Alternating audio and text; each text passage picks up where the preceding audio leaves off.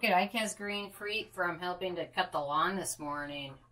He's a hard worker. He loves to cut the lawn. Don't you, Ike? So, today I've got the new Sunday Riley Ice Ceramide Moisturizer, which is the third moisturizing cream to the brand. The other products are the Tidal, which is a water cream, which is very good for lightening skin, and then the CEO Moisturizing Cream, which has vitamin C in it. And actually, out of all three of these, I would say the new Ice is definitely the thickest of all three of them. Let me show you the texture. And they sent a very classy spatula with it. This must be the new style of spatula because the Basha chia seed cream came with the spatula. I kind of like it. So, which these are a little bit easier to hold on to. But anyway, so this is a super thick moisturizing cream, which does contain several ceramides. Sunday Riley calls this a pro ceramide moisturizer that strengthens a natural moisture barrier against environmental stressors for plump-looking baby soft skin. And it is pretty thick, and it smells kind of like cherry ice cream, actually, and I'll get to that in a second. So packaging, obviously, is the biggest downfall of the product, an open-air jar container. It would have been better with an airless jar or even just a squeeze tube moisturizing container. But they chose the jar packaging, which kind of fits in with the other packaging for the brand. So, let's see. In terms of alcohol, this does not have any denatured alcohol. It does contain a lanolin alcohol, which is a good fatty alcohol. So, nothing to worry about there, although it is kind of an acnegenic ingredient, which I'll get to those in a second as well. So, fragrance. That's the other slight issue I have with this. It has like a vanilla cherry scent to it. And it's from a few different ingredients. Some of them are okay fragrance ingredients. So, it's got Rosa Damascena flower oil, which can be a beneficial ingredient. But it also can be a potentially sensitizing fragrance ingredient, especially for sensitive skin. It also contains cinnamon leaf oil, which can also be potentially irritating for skin. So cinnamon can have some beneficial ingredients, or not beneficial, it can have some beneficial aspects to it, but it can also be sensitizing, just like the Rosa flower oil. So rosehip oil is good, the Rosa flower oil is not good. So rose is kind of interesting because there's a lot of aspects of rose flower ingredients that are good, and then some that are sensitizing. So, and it also has vanilla, which vanilla leaf, which is also, that's a fragrance ingredient, but it also is an antioxidant and it doesn't cause irritation. So it's got several different fragrance ingredients, some which are good and some which are good / bad at the same time. So it just depends on your skin type and how sensitive it is. So let's see. So very easy to use. I actually have liked mixing this with my retinol. Actually, I've been mixing a lot with the Drunk Elephant retinol, which is kind of a thicker retinol cream. And using this at night. It seems to work decently in the morning under makeup. I haven't had many issues except for around the eye area.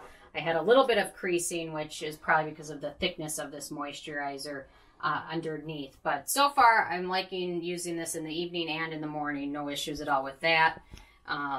So antioxidants. So a lot of what they said in the description about this is true.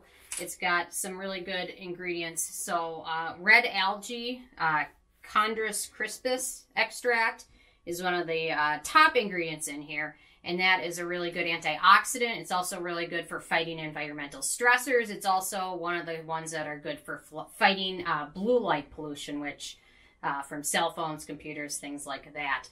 So that is one of the top ingredients in here. It also kind of has a film forming aspect to it, which kind of protects your skin as well. So that is pretty true that this one helps fight off environmental stressors. Let's see, what else did it have in here? It's got a lot of other good ceramides in here, a lot of ceramides. So also those are good lipids. They're kind of like the building blocks of your skin. So those also help with getting a healthy skin barrier and also fighting off pollution, environmental stressors, and things like that. And that's got also several squalane, and then it's got many fruit extracts, and then linoleic, oleic, palmitic, and linolenic acid. So I'll include the ingredient list below so you can definitely check those out. So a lot of good antioxidants in here and beneficial ingredients. So jar package isn't best for a lot of those, but overall they did include a pretty good ingredient list, so that's nice to see. Sunday Riley is cruelty-free performance, definitely very hydrating for skin. If you have acne-prone skin, just be aware that there are a lot of potential acnegenic ingredients. Let's see, Chondrus Crispus in and of itself can be an acnegenic ingredient. Squalane, lanolin alcohol, palmitic acid, castor seed oil, magnesium stearate, vitamin E, stearic acid, and then fungal acne triggers as well.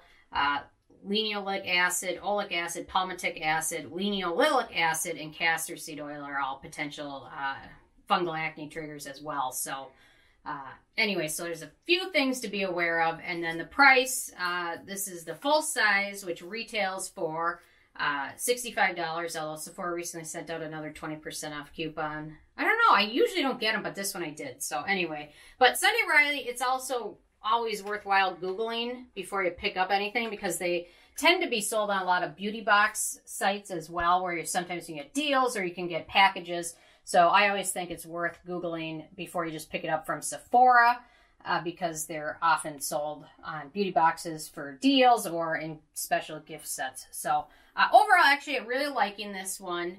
I haven't had any issues with it at all yet, but thankfully I've only been trying it out for a short while. So I gave it a preliminary 7 out of 10. Once I've gotten to try it a lot longer, I'll definitely do another full review. But anyway, those are kind of some of my preliminary thoughts on it. Really liking it initially, so no real issues with it so far. So I'm interested if you guys have checked this out, or if you're going to be picking it up, or what your favorite Sunday Riley moisturizer is. Definitely leave a comment.